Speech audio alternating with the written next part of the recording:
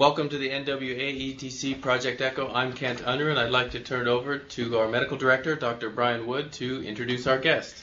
Well, a big thank you to David Spock for doing another presentation for us. I think you guys all know David. He's PI for NWA-ETC Echo and Professor of Medicine here at the University of Washington. And I'll turn it over to David. Great, Brian. Thank you. Well, this is a timely topic since approximately 3 to 4 weeks ago, new recommendations and guidelines came out for occupational post-exposure prophylaxis. So this talk is really going to focus on an update on occupational post-exposure prophylaxis. Let me make two things clear. The new guidelines do not address non-occupational, such as sexual post-exposure prophylaxis. And the new guidelines only focus on HIV. They do not have any recommendations related to hepatitis B or hepatitis C post-exposure prophylaxis. The guidelines often come out in sort of CDC, MMWR type venues, and this one came out in infection control hospital epidemiology. And this was a little bit more under the radar, and not everyone heard about these guidelines when they came out several weeks ago. But this is the particular reference in how you can access these guidelines. Before launching into some of the specifics, let's step back and look at what we're talking about in terms of relative risk of exposures with different types of HIV exposures. And first of all, the estimated risk with a percutaneous exposure, such as the classic needle stick injury in the thumb or the hand, this is a 0.3 risk of transmission without someone initiating post-exposure prophylaxis antiretroviral therapy. Mucous membrane exposures, such as a splash of blood in the eye or another mucous membrane in the mouth, would be about 0.09%. Non-intact skin exposures could occur, such as someone has severe eczema on their hands and a splash of blood goes on their hands. This risk is very hard to quantify. We know it's less than mucous membrane exposures, but it's not zero. So it is considered a significant exposure. Now, one of the questions that comes up, if you get specific questions regarding should I use post-exposure prophylaxis, it's important to know about all the different fluids in the body and what they are considered in terms of relative risk.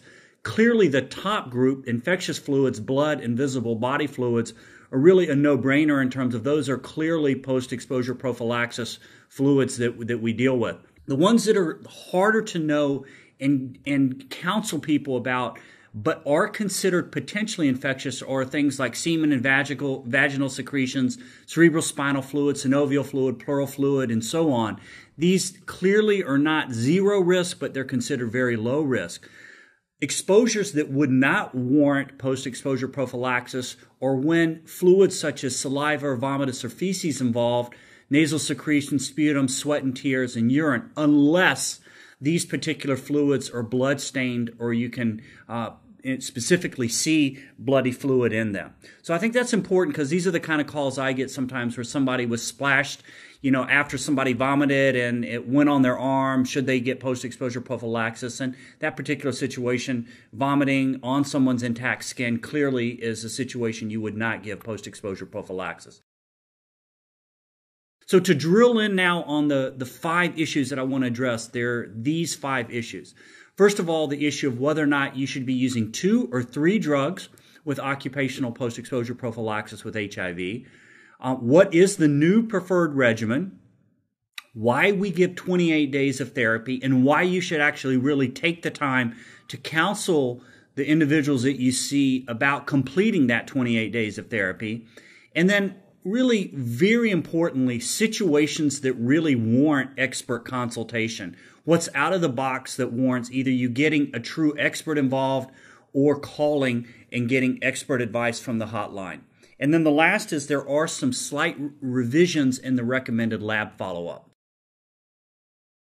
So just to clarify then, in terms of defining an at-risk exposure, it would be contact of blood, tissue, or other potentially infectious body fluids via a percutaneous injury, a mucous membrane exposure, or contact with non-intact skin, such as somebody who has, severe eczema on their hands or an open cut on their hand or arm, and there's an exposure. Okay, let's get an example here. This is a 41-year-old nurse who had a needle stick injury on his left thumb. The site bled for about 2 minutes after the injury. The source patient has documented HIV infection, has never taken antiretroviral medication, so ARV naive. And the most recent study showed a viral load of 2,350 and a CD4 count of 658. The healthcare worker appropriately washed the thumb off after the exposure for several minutes. And the question I'm asking you to think about for a second is, based on these new guidelines, what's recommended here? Would it actually be, A would be zidovudine, lamivudine, Combivir. B would be a 2-drug regimen of tenofovir, emtricitabine, or Truvada. C would be tenofovir, emtricitabine, Truvada plus raltegravir. Or D, tenofovir, emtricitabine, Truvada plus darunavir, which is Prozista, plus ritonavir or Norvir. So if you're sitting here thinking, you may be going, okay, I probably like the 3 drug choices here, and probably either one of them are good. Well, indeed, probably both of those are very reasonable, but in the guidelines, what's recommended is actually going to be C, which is the Truvada plus raltegravir regimen. And let me point out, first of all, that in the new guidelines, our life will be easier. You do not have to go through complex tables and figure out, do you do 2 drugs or 3 drugs? Everybody gets 3 drugs. So if you pull the trigger, you give 3 drugs. That's the deal. Here's the quote that sums it up really well. As less toxic and better tolerated medications for the treatment of HIV infection are now available, minimizing the risk of PEP non-completion and the optimal number of medications needed for HIV PEP remain unknown. The PHS working group recommends prescribing 3 or more tolerable drugs as PEP for all occupational exposures to HIV. So I think that makes our life a lot simpler. I used to find the tables very complicated, very hard to sort out in my mind, sometimes what's 2 drugs, what's 3 drugs, and about the last couple of years, I came around on my own sort of to just saying, hey, if I'm going to put somebody on therapy, I'm going to put them on 3 drugs because we know that's what we do for everybody with known HIV. Here's the specific regimen that's recommended.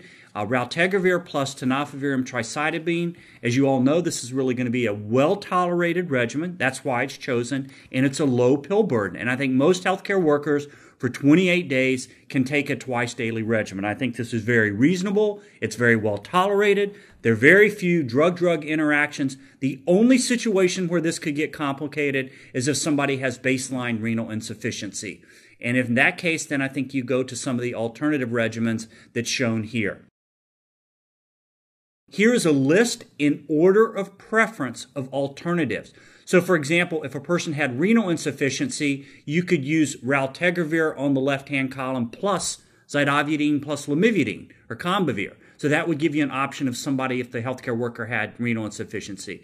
Alternatively, if for some reason you didn't want to use raltegravir, you could use darunavir boosted with ritonavir, you could use etravirine, you could use a number of other options that are chosen here. But I think, again, the rationale for raltegravir is the agent on that left-hand column is it's very well tolerated, which gives you a high likelihood the person will really complete the 28 days.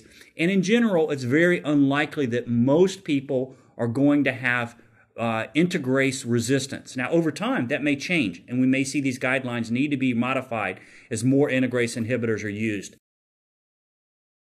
Now, the next issue to address is why 28 days? And everybody, I think, knows to give 28 days, but most people don't really know some of the science behind that. The epidemiological data was that when the New England Journal article was published years ago showing that zidovudine reduced the likelihood that you would get HIV by occupational exposure by about 80%, in general, most people took zidovudine or AZT for about a month. And that's where they came up with that in the first place. Then subsequently, some studies were done in macaques where they inoculated them with SIV. So that's what I'm going to show. There's basically 6 treatment arms here. And the idea is that all these macaques got inoculated with the HIV equivalent for these animals, which is SIV, and then they either gave them the medication 24 hours after the inoculation or it was delayed 48 to 72 hours. So you can see the 6 regimens there. They wait 24 hours, they give them placebo, they wait 24 hours, they give them 3 days of therapy, 10 days of therapy, 28 days of therapy, or they delay the initiation of therapy to 48 or 72 hours. Now, it goes without saying that with healthcare workers, we want them to get on therapy right away. So there's no reason that they should be delayed more than 24 hours. Indeed, we like people to get on therapy for post-exposure prophylaxis within 4 to 6 hours. But let's look what happened to these macaques. So they were all given tenofovir except the placebo group. So going to your far left, the green bar, if you got placebo, the macaque really didn't do well. All of them got SIV. If they got started 24 hours afterwards and they only got 3 days, they didn't do so good. If they got started 24 hours and they only got 10 days, they didn't do so good. But notice if they got 28 days, the middle bar there, none of them actually were infected with SIV. If you delayed a little bit, 48 hours or 72 hours, they did mediocre. 50% of them got infected. So the take-home point from this visual slide is very obvious. You want to start early, and you want to take it for a full 28 days. And I think what we're really talking about is extrapolating from this study and saying what we're really doing with these animals is you're not truly preventing infection, you're aborting infection. And we actually think the same thing happens in humans after they're inoculated with a needle stick injury. There's probably a micro-inoculation of the virus. And with our therapy, what we're probably doing is aborting therapy. And that's why you don't want to just abort with a 2 to 3 day treatment. You want to go and give the full 28 days to give the immune system time to clean up any cells that may have been infected at the time of the inoculation. So this may be the most important slide. And the issue is, when do you ask for help, or do you need to educate the people in your community when they need to ask for help with a needle stick injury? The first is if there's a delayed exposure. So for example, someone was stuck with a needle, they didn't actually realize it was a high-risk exposure, and somebody identifies the patient as HIV infected 5 days later. That's a problem. Or they're talking to someone at a party and they go, oh, geez, I had this needle stick injury, and the person says, oh, no, you should have gotten medication for that. For example, this can happen, out to, 4, 5, 6 days after an exposure. So that warrants consultation. There's not a right answer. It should be taken case by case. If the source is unknown, the healthcare worker's reaching in a needle stick bin, putting a needle in and accidentally get stuck with another needle that's in there. Somebody's cleaning up laundry area and there's a needle in a sheet and they get stuck. That warrants consultation. If the individual that's exposed, the healthcare worker, is pregnant or possibly pregnant, you should get expert consultation. If the person's breastfeeding, if there is known or suspected antiretroviral drug resistance in the source patient, that's a potential problem. Serious medical illness in the exposed person, for example, underlying renal insufficiency, that could be an issue that warrants modification of all the drug dosing. The last would be is if a person is taking the medications and they're not tolerating them well, you don't just abandon ship, you get expert consultation, you get them on something that will be tolerated, or you work with them. For example, if they have a lot of nausea and vomiting, you can give them some medications to prevent the nausea and vomiting. If you need help and you don't have the person power to provide that expert consultation, or it's after hours and you need a good resource, the 24/7 hotline through the National Clinicians Post-Exposure Prophylaxis Hotline is a wonderful resource. They are highly expert and they will walk you through any exposure and give you excellent advice. So my advice is that all the communities in your area, all of the communities should be given the information about this hotline and have access to it. The last practical issue is, what about follow-up for your individual? So if your healthcare worker has a needle stick exposure, most people don't do this, but they should be seen within 72 hours. You want to make sure that you're reviewing their baseline labs that they got, their baseline HIV and hepatitis B, and so on. And what you want to do at that point is make sure they're tolerating the medications well. Make sure they don't need something like ondansetron because they have severe nausea. The second thing is the baseline and follow-up labs are listed there. The key thing from the HIV testing is that you basically test them at baseline and then go 6, 12, 24 weeks after the exposure. Interestingly, if you use the new 4th generation assay, which we'll talk a little bit more about in another talk later, if you use this new assay, follow-up can be at 6 and 16 weeks. And the last thing is that you do want to get some baseline renal and hepatic tests and then do follow-up labs in 2 weeks. Okay, so one last question Just a little quiz for you to see what you would do with this one. A 32-year-old physician has a needle stick injury on her hand that involves an HIV-infected patient. The source patient is taking tenofovir, emtricitabine, efavirenz, A-tripla, doing great on that, has an undetectable viral load that was measured 3 months prior. So the question is, based on these new guidelines, would you recommend giving post-exposure prophylaxis in this setting? So undetectable viral load in the source patient, what do we do? The recommendation is as follows. Yes, you still go ahead and give it. Exposure to a source patient with an undetectable serum viral load does not eliminate the possibility of HIV transmission or the need for post-exposure prophylaxis and follow-up testing. While the risk of transmission from an occupational exposure to a source patient with an undetectable serum viral load is thought to be very low, PEP should still be offered. And the reason is, even though the serum viral load is negative, there can be latent virus in cells, and there have been cases of documented transmission sexually with people with undetectable viral loads and with maternal to child transmission. So because it's theoretically possible, and because we know that giving post-exposure prophylaxis is in general going to be a very safe thing to do, it is recommended to do. Just to summarize then,